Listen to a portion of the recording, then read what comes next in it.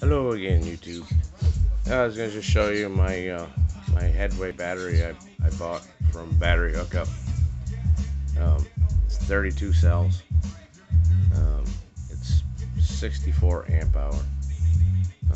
Cost $340 shipped, I think. Um, it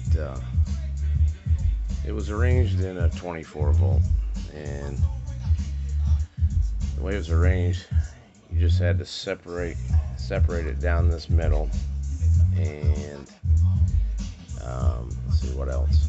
And this one was separated. You had to connect it, and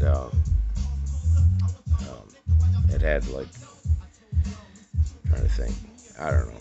I think these were separated on the ends, so you had to connect them the way it was. Or something. I can't remember how it was, but anyways, and I was gonna just, it said like, oh, just cut it down the middle, and you have two 12-volt batteries. But I was gonna do it that way. I bought two BMSs, even though I didn't know if I had to, because this is not BMSs, but the balancers, which I'm totally lost with. And then I hooked one up and burned it up, so I had one BMS, or one balancer, sorry. So I just made a couple of bus bars at work and broke it and arranged it so it was like everybody else would, the way they're set up when they put them in boxes and stuff.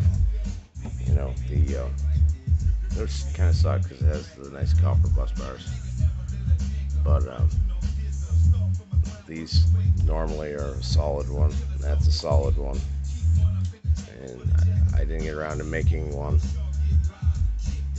those at work, so I just took one of my other ones and cut it in half and made a jumper so that each bank is connected. I mean, it comes up as 13 volts when I check it, but the problem I'm having is the balancer.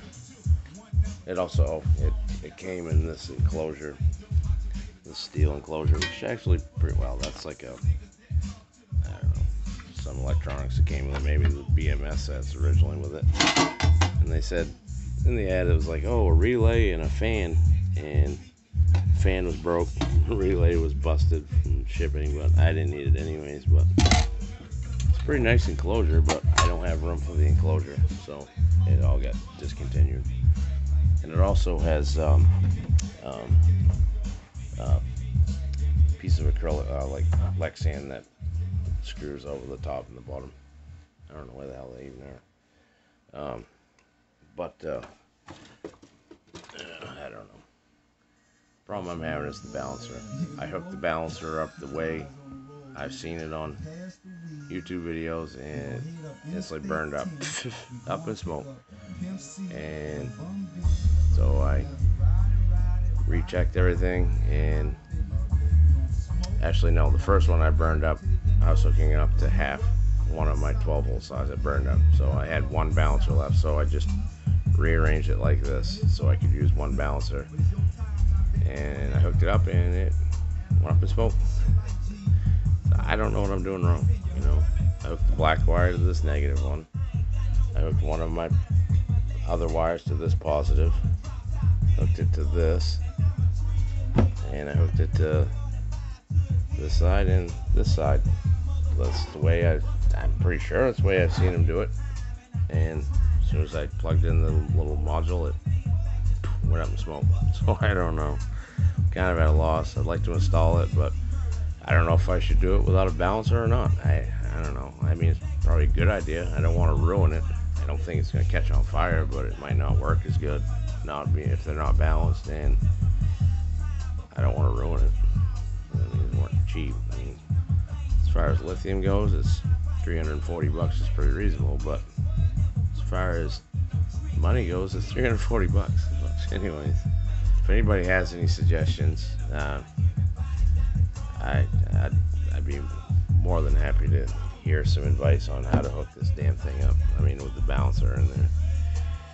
But it comes down, it's over, goes up, over, down, up, and that's my 13 volts. Seems to work fine. The way it's configured. But if anybody's got any advice or can send me in the right direction on how to hook up the balancer on it, where to buy a balancer and how to hook it up, I would be very appreciated. Alright, okay. Take it easy.